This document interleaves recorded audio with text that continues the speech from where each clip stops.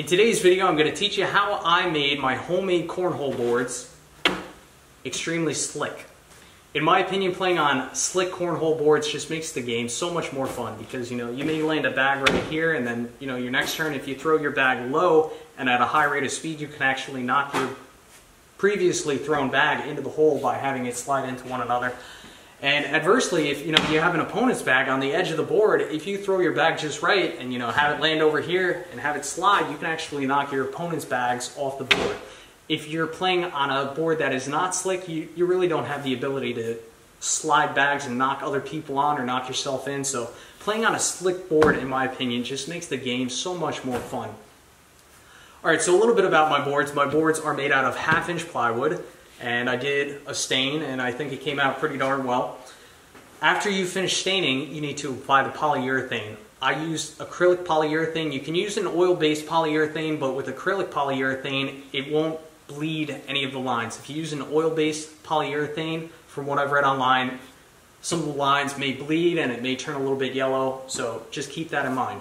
But when you apply the polyurethane, you do however many coats, and before you do your last coat of polyurethane, you want to go over the board with, I want to say 500 or 600 grit sandpaper, and you're just knocking out some of the impurities, in your previous coats, and then you apply your top coat, and you're in pretty good shape. Something else that's important to note upon, if you plan to make your board slick the same way that I'm doing, you want to make sure that you have at least 5 coats of polyurethane. I ended up doing about 10. If I had the option to do it again, I'd do 15, but I ran out of poly.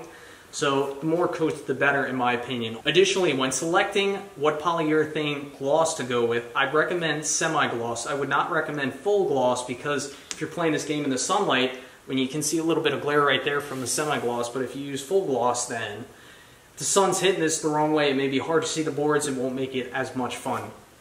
So again, in order to do the finishing process that I'm going to explain right now, at least 5 coats of polyurethane. Alright, so let's get into how I made my boards extremely smooth. First step is I used wet sandpaper. I started out with a 1500 grit wet sandpaper, and first let me say, this is going to take a lot of elbow grease. You could spend as much time or as little time on this as you'd like. It all depends on your preference of how slick you want your board. So again, I started out with a 1500 grit wet sandpaper, which it's really simple. You just get your boards wet and you take your 1500 grit, do small circles and just go over the whole board. And then after you finish with the 1500 grit, then I moved on to a 2000 grit wet sandpaper. And the 2000 grit is a little bit more fine than the 1500 grit, and that'll just work at removing some of the fine scratches from the 1500 grit. Why do we start off with sandpaper? Well, when you do your final coat of polyurethane, it's pretty much impossible to get that coat perfect. There will be little bits of dust and debris that will get into your top coat of polyurethane. So by using 1500 grit and then 2000 grit sandpaper, we remove a lot of those impurities and high spots. You will notice that after you use the wet sandpaper, it will haze up the board a little bit. It will look a little bit dull. Don't worry, we will get all those scratch and haze marks out as we go through this process. So we do the 1500 grit one time throughout the board, then the 2000 grit wet sandpaper throughout the board. Then you want to clean off the board, make sure you get off all that dust.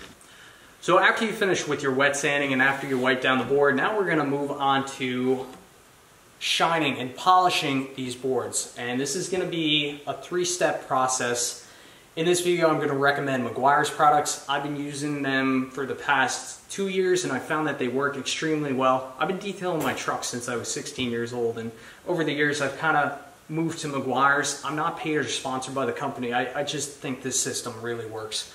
So what you're going to need Meguiar's 205, 105, and then some type of wax. You can use whatever kind of wax you want.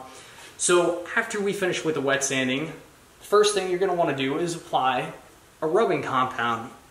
In our case, this is going to be Meguiar's 105 Ultra Cut Compound. I'm sure you could use 3M rubbing compound and it'd probably work just as well, but I've used the Meguiar's 105 and it works really well for me. So what you do, you shake this stuff up, squirt it all throughout the board.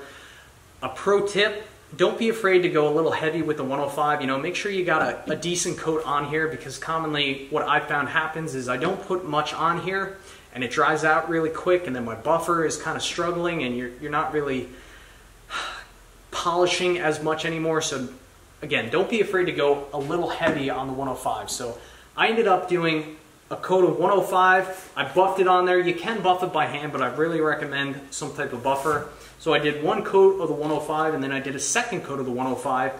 And what that did, that took out a lot of the fine scratches and swirl marks left from the 2000 grit sandpaper.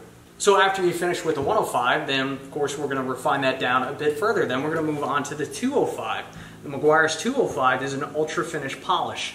So this is really just starting to really polish this board, and you really start to see this thing pop.